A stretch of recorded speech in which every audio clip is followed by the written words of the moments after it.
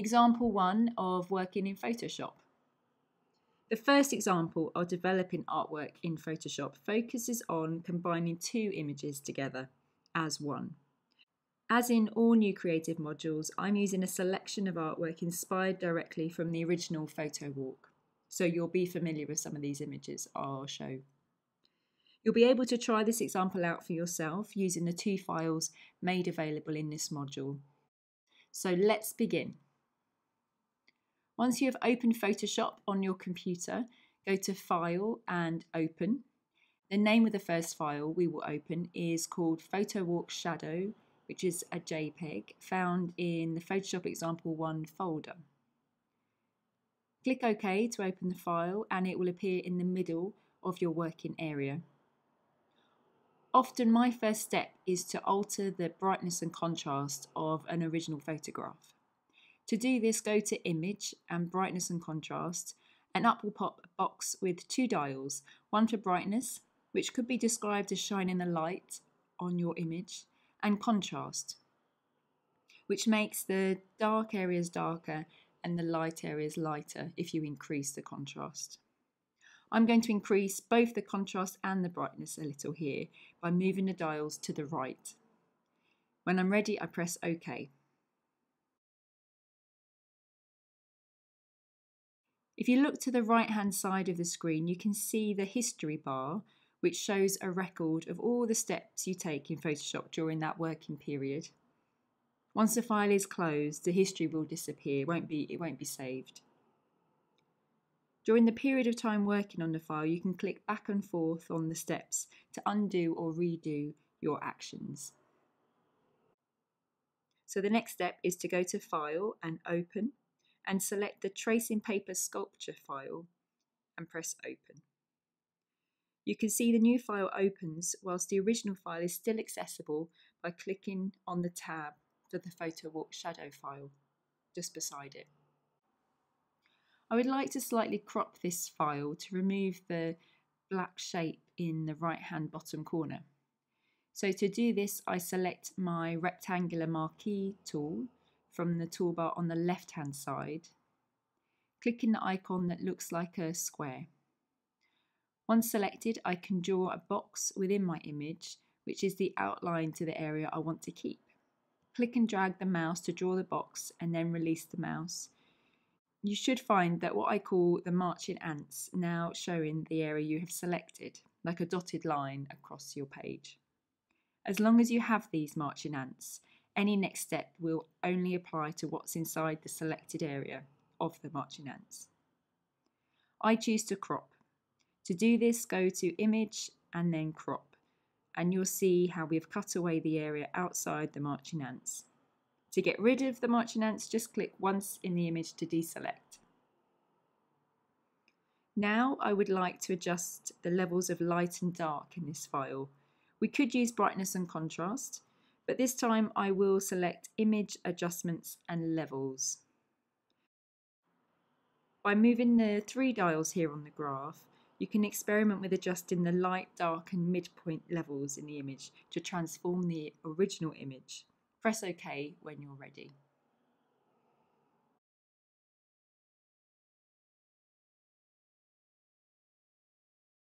I now want to copy the whole image, ready to paste onto the first image of the Photo Walk Wall Shadow file.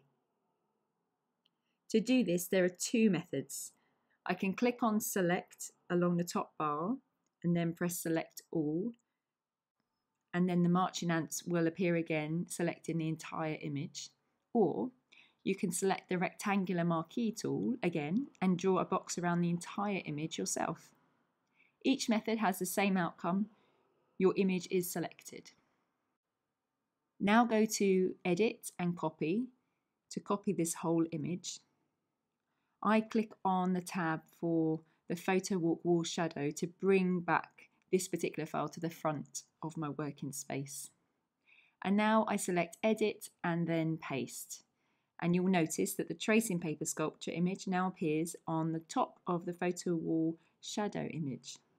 Because I cropped the size of the paper sculpture photo, it is smaller than the original underneath. I want them to both be the same size. So a quick way to adjust this is to click on the Move tool. You'll find this on the left-hand side column of tools.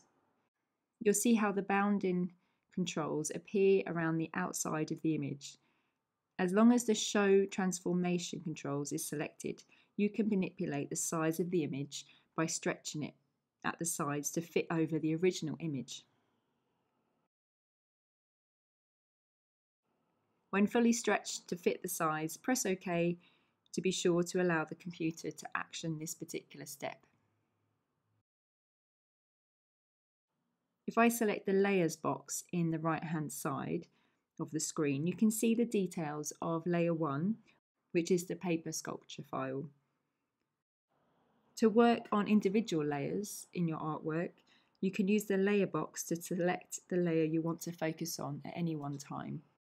With the top layer selected, we are now going to see what happens if we alter the blending mode of that layer. To do this, select the box that says Normal and scroll down the list to find Exclusion.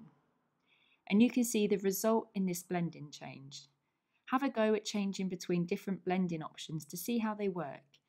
They either lighten what's underneath the layer or they darken what's underneath, or do a combination of both, as in this exclusion option. I like using the blending tools as a way of really transforming and surprising myself with the colour and textural possibilities of an artwork. Another more predictable way of altering colour in your artwork is to experiment with hue and saturation. Find this tool by selecting Image and Adjustments and then Hue and Saturation. Changing the hue alters where in the colour spectrum the hue is, moving through the rainbow of colour.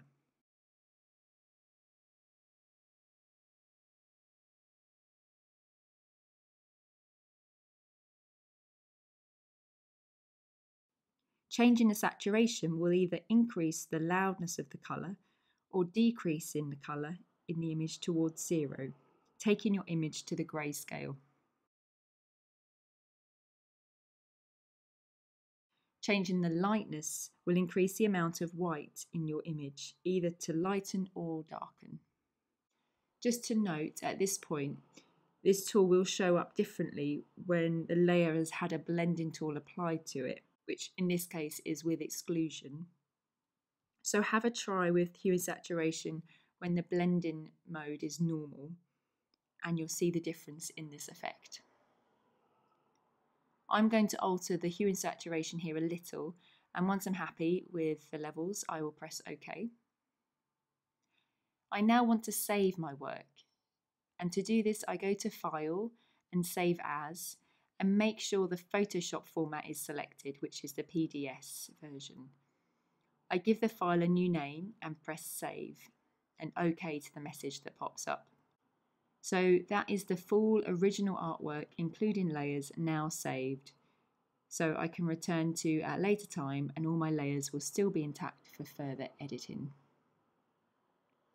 Suppose I want to send this artwork away to be digitally printed on paper or fabric.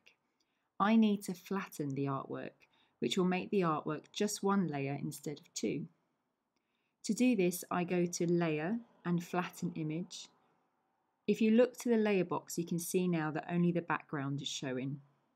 If you want to undo this, you can go back a step in your history box.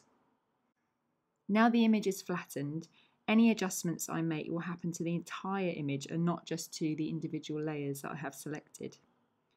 I decide to increase the brightness and contrast a little, and also the hue and saturation, both tools found in Image and Adjustments.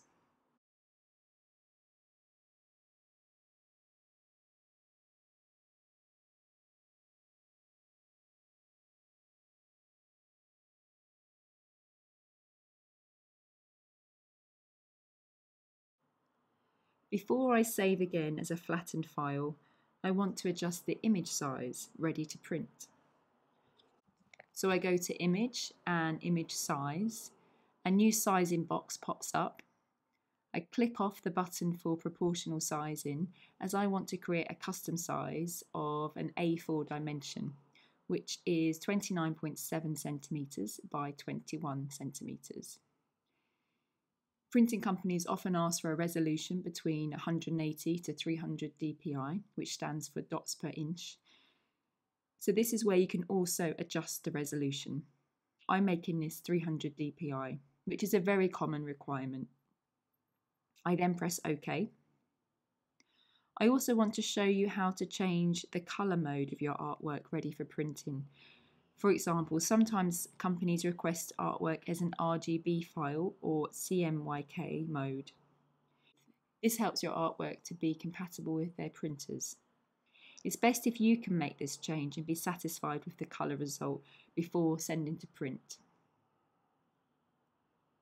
Now I will save as again and change the file format to the TIFF file, TIFF. This is a common file type which is accepted widely and limits the compression that goes on, but still reducing the size but maintaining the quality of the image.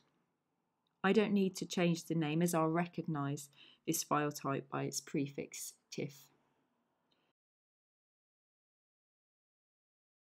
You may wish to simply upload your artwork to the web for social media sharing or to upload to your own website, for example. It's now important to reduce the file size.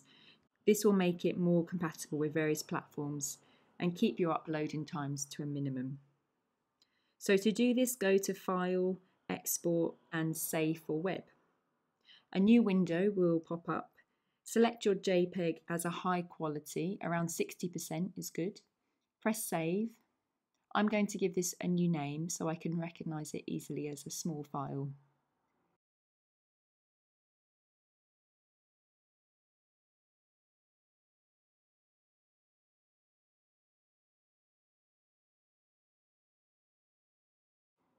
I'll show you now the 3 files we have created from this one artwork. The PSD file, which is the Photoshop file, our original unflattened Photoshop file, which is the largest at 88 megabytes. The next is the TIFF file, which is a flattened file and reduced in size to 26.1 megabytes.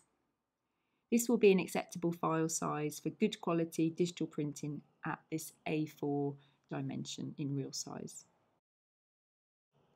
Lastly, we have the saved for web JPEG file, which is reduced right down to 1.5 megabytes, a size ideal now for social media uploads like Twitter, which has a 3 megabyte limit for each image upload.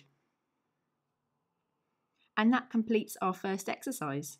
Have a go yourself, working through the example images supplied, and try the same actions, but feel free to experiment with different levels of hue and saturation and brightness and contrast and blending styles, and have fun.